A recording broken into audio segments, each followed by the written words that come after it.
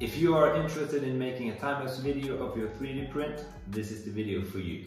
In the last video, which you can find up here, we learned how to install Octoprint, so if this is new to you, I suggest you go check that out first. But if your next step is to print like this, enjoy the video. I will leave all the links down below for things you might need. So let's get started by firing up Octoprint and our Raspberry Pi. At this point I'm not connected to my printer, I only want to try to install the plugin. The first thing we have to do is go to settings, so we press the wrench up in the right corner, and from there we go to plugin manager. Get more, and here we search for Octolapse. Once it shows in the results, you just click install. Here we have our first problem. I can't press the install button. Apparently the power supply is very important and therefore it doesn't install it. At least 5 volts and minimum 2.5 amperes. So after buying a new cable, let's try again. Plugin manager, get more, and from there we search for Octolapse. And press install. And voila, it works. I'll be back once it's finished. When it's finished installing, it wants you to restart Octoprint. So just close the window and press restart now. It asks you if you are sure and you press yes or accept. Just wait for it to reload, and once it's done, you will have Octolapse installed. You can find it up in the right corner. You will see there is a new tab, or what you call it. And this is where it gets a little bit more tricky. The first thing we have to do is to create a printer profile. And in the profile section you name your printer. In my case it's Mr. Nike. And in the description you write whatever you want, like living room printer or business printer, I don't know. I name mine after the only printer I had, the Creality Ender 3 Pro. In the next step you import your printer. Just click the window and scroll down till you find your printer. As I said, in my case it's the Creality Ender 3 Pro. And then you just press OK to update your profile. Next step is to choose your slicer software. My slicer is the Cura 5.2.2, so I will choose Cura 4.2 or above. So it's time to launch Cura to find some settings that we need.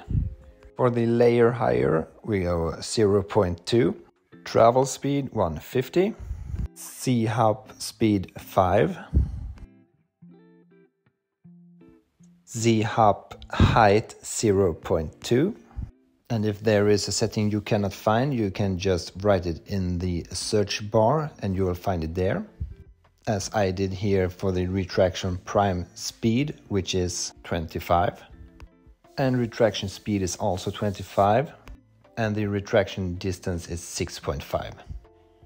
Your settings may be different than mine, so please check so you have the right settings for your printer. Double check everything, and when you are satisfied you can just press save. And now, instead of doing it like this,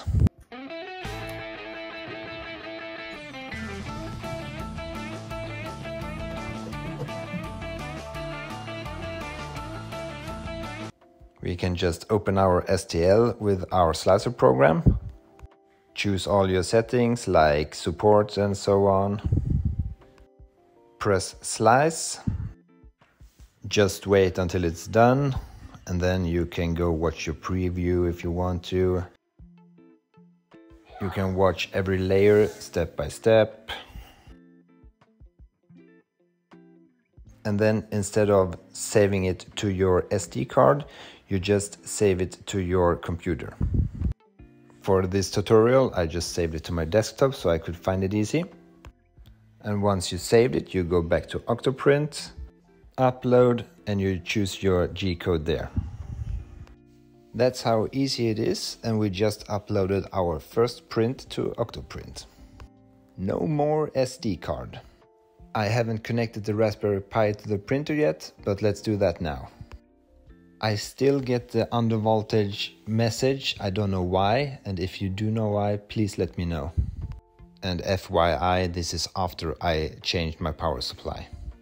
Now when everything's done, I'm just looking around a little bit. I can see my webcam is working, and at this point I just want to make myself comfortable with the software a little bit. It took me a while to realize I had to connect my printer to Octoprint, but when that was done I could see my temperature, I could see some codes, I could move my printer from my computer. And finally it's time to start our first print. And remember, I'm doing this from my computer. Once the G-code is uploaded to Octoprint, you can actually just start to print, but I wanted to check out everything a little bit, so I manually changed the temperature to what I wanted for the print. And you can watch it here in Octoprint real time as it goes up to the desired temperature. Next, I wanted to try to move my printer from my computer, so I told it to go home. And as you can see here, that was no problem at all. In Octolapse, you can choose where you want your nozzle to be when you want to take the snapshot. I just go with all the regular settings here. Test mode has to be disabled or it won't work to print.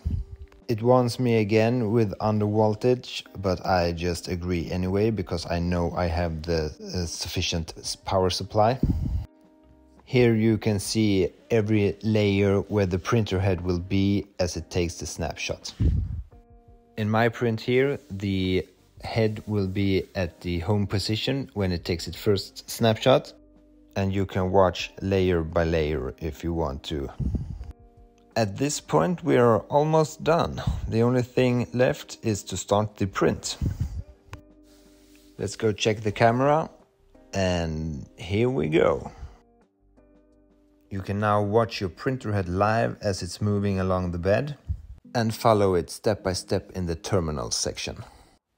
And finally, our first print is done.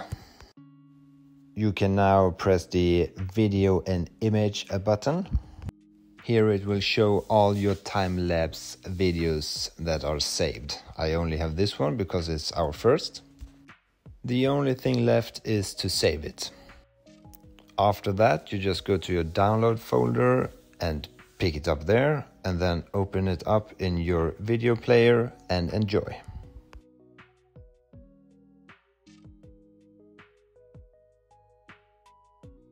I hope this video helped you with some questions that you had, and also feel free to comment down below if there's anything I missed or if there's something more you would like to know. I would also appreciate if you tell me what you want to see next, what you want me to print, or if there's any special plugin you want to see. I hope you enjoyed this video, and I hope you get some awesome time-lapse of your 3D prints, and hopefully I will see you next time. Bye!